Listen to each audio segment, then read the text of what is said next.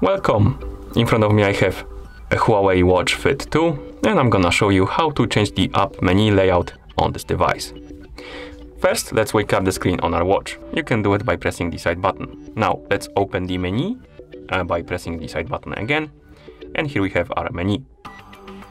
And as you can see, it's in the grid style and we can change it.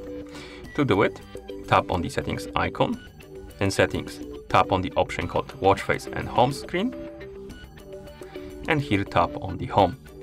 As you can see, we have grid and list style. So if you want to have the app menu in list, you can select list style, open the menu. As you can see now, the icons are in the list. And if you prefer grid style, simply select the grid style. Like this. And that's how you change the app menu layout on this device. Thank you for watching. If you found this video helpful, please consider subscribing to our channel and leaving the like on the video.